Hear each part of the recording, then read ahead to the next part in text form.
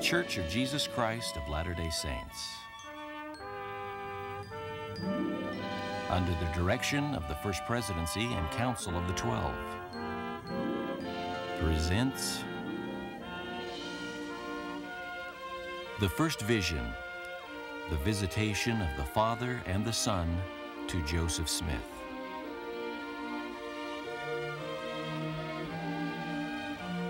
From the beginning of the world's history, God has communicated with mankind. The men he chose to receive his direct words were called prophets. During the several hundred years following the Savior's ministry, there was darkness and apostasy from Christ's teachings. But then God once again chose to reveal himself to mankind. The revelation came in answer to a humble prayer by a 14-year-old boy named Joseph Smith in the year 1820 near Palmyra, New York.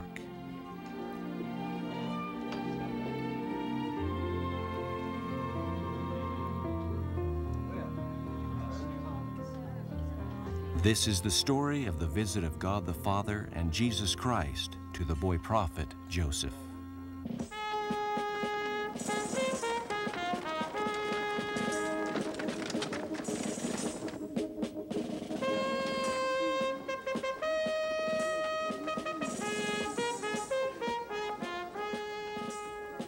When Joseph was 14 years old, there was a lot of excitement about religion in the area where he lived. Many different churches were involved, trying many different ways to convert the people to the doctrines they taught.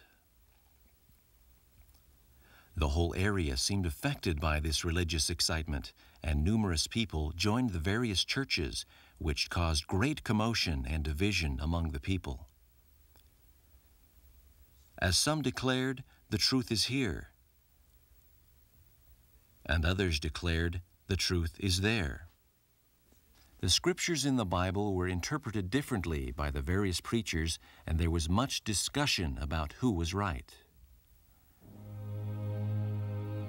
Joseph was interested in joining a church and visited many of the different churches, trying to find if one was right.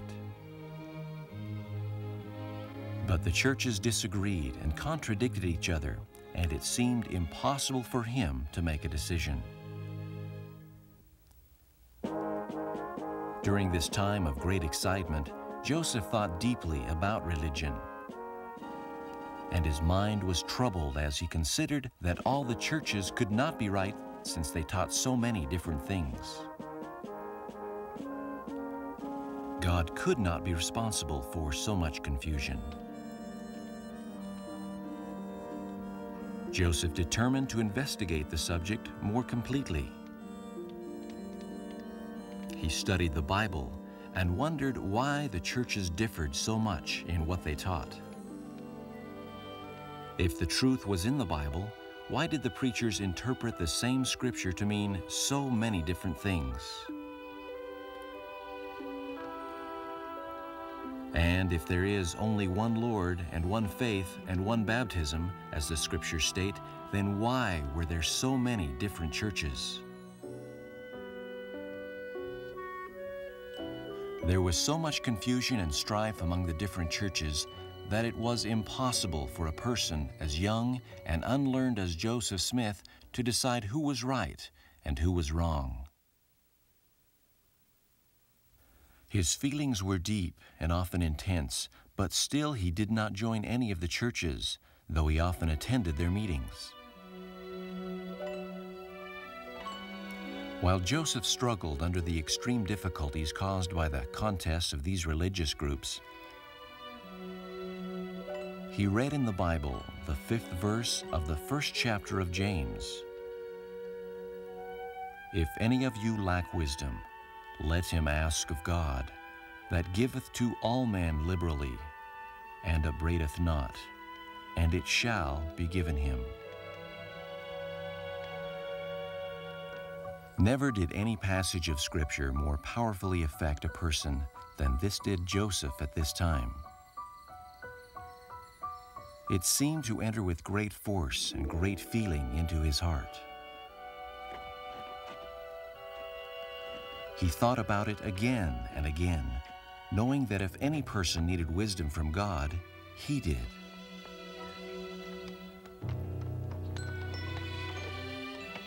If any of you lack wisdom, let him ask of God, but let him ask in faith, nothing wavering. In faith. To ask God with real faith. That was what he must do.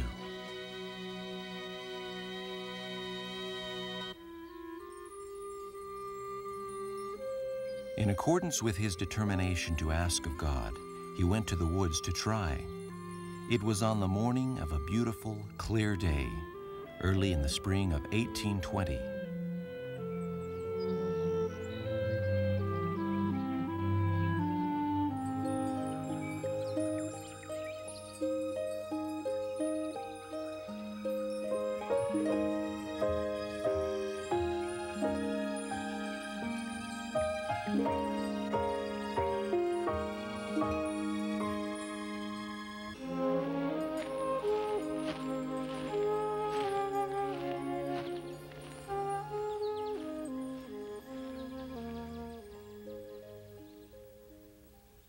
After he had come to the place he had previously decided to go, and having looked around him and finding himself alone, he kneeled down and began to express the desires of his heart to God. He had scarcely begun when he was seized upon by some power which entirely overcame him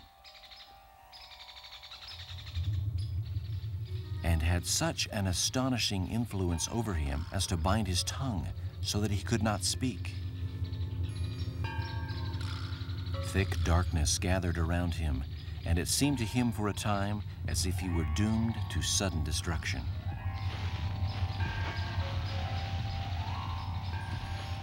At the very moment when Joseph was ready to sink into despair and abandon himself to destruction,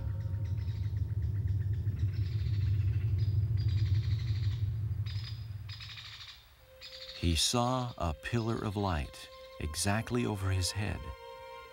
At that moment, Joseph was freed from the enemy which held him bound. The light descended gradually until it fell upon him.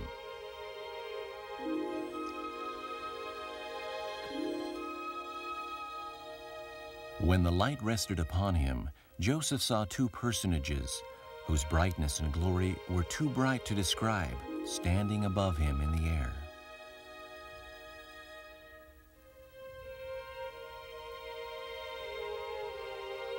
One of them spake unto Joseph, called him by name, and said, pointing to the other, "This is my beloved Son. Hear him."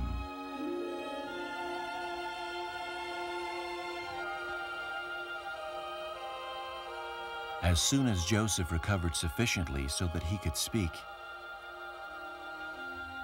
he asked the personages which of all the churches he should join.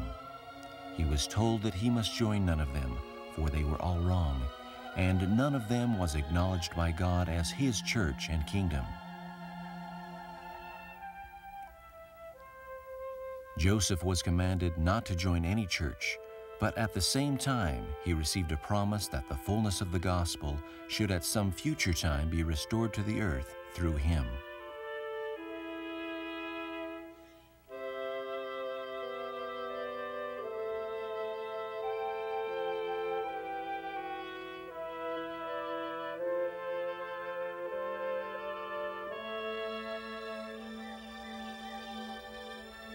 Joseph had actually seen a light, and in the midst of that light, he had seen two personages, and they did in reality speak to him. And though he was hated and persecuted for saying that he had seen a vision, yet it was true. He knew it, and he knew God knew it, and he could not deny it. Once again, the Lord had spoken to a prophet. He had spoken to Joseph, just as he had spoken to Adam, Abraham, Moses, Paul, and others. Through his prophet Joseph, and through that first vision and the revelations that followed, the gospel and true church of Jesus Christ was restored in its fullness to the earth.